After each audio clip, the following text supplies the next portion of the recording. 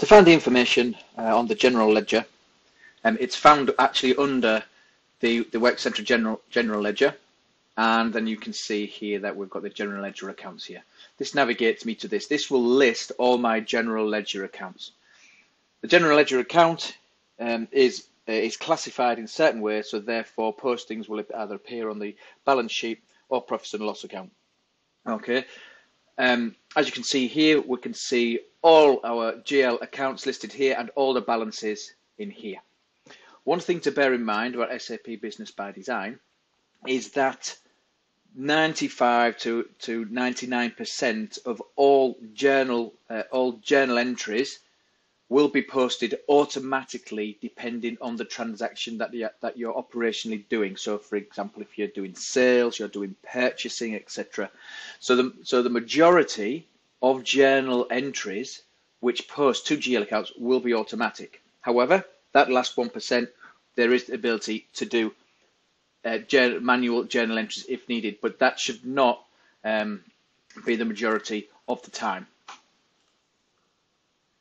To create a new general ledger or new nominal code, we navigate to Edit, and we edit the chart of accounts because all general ledger accounts are part of the chart of accounts. And what we hear, depending on how many chart of accounts you have, you can then maintain and amend the general ledger accounts or the nominal accounts in here.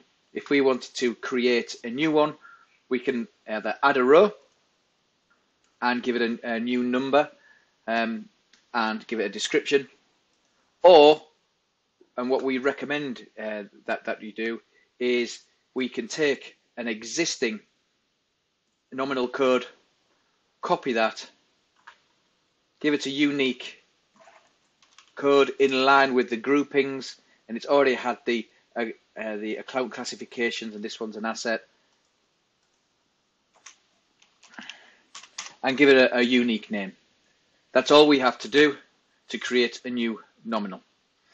We can also see where these nominal codes, GL accounts, are actually being used in the system. So even though we can create nominal codes easy, there are other parts of the solution that need to be considered, and that is all part of the setup of the chart of accounts, the set of books, and the financial structures that have your balance sheet and your profit and loss accounts. And an example of this, if we wanted to see whereabouts some of these nominal codes are being used, if we took buildings, for example, clicked on where used, that will show me that it's part of the balance sheet and also part of the cash flow, and also in the account determination part, it's part of the fixed assets historical costs.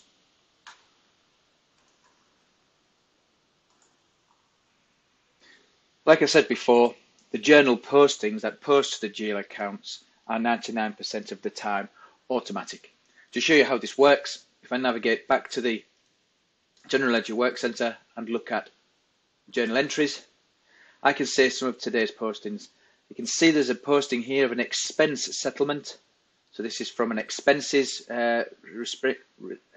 report. We can see that there's been a posting from one source document into two sets of books, the UK GAAP and IFRS. And below that, we can see the postings that have happened. So the control account from the employee, the expenses from the lodgings, from the hotel rooms have been put in here, and also calculated the tax. If I wanted to investigate this, I can look at the source document, drill it here. That takes me to the actual expense report that has been submitted, and I can see particularly here the expenses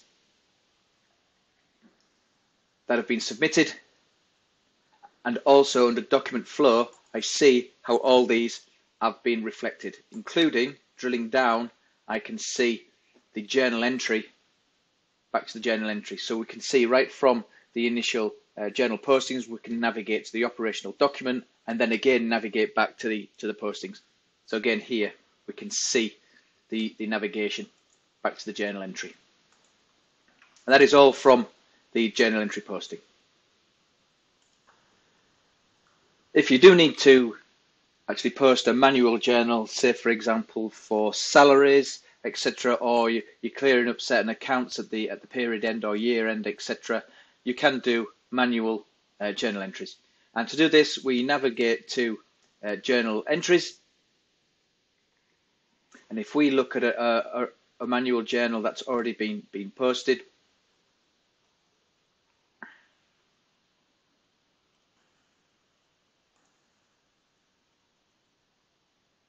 so we look at these postal journal entry vouchers here. We just scroll down to journal entry voucher 747, which is for November's wages. If we edit this, what we see as part of the journal entry creation is the company, the set of books, that it's a journal entry voucher that's going to the manual journal entry voucher. Then here we've got the debits, the cost centers that it's associated to, and the credits. And therefore, then you can see the actual transaction itself. And if we wanted to reverse this journal, we can reverse it. So we'd normally, if we're doing a manual journal entry, would fill all these attributes in, click on post, and that would then debit one account, credit another account, etc. However, if we need to adjust this, we can actually reverse this by clicking the reverse button as well. So I hope that shows you how simple the general ledger is. So the general ledger is a set of nominal accounts, which is part of your chart of accounts. And your chart of accounts can have financial structures, which represent your balance sheet, profit and loss, etc. And you can quite easily create a new nominal code /GL account. Make sure the account determination is in place so the system knows how to post. And then through the operational transactions, such as expenses, supplier invoicing, purchasing, etc., automatically the journals are posted into via a journal entry. All the journals are associated with the processes in place, and you then can do manual journals such as salary journals, etc., as and when you need.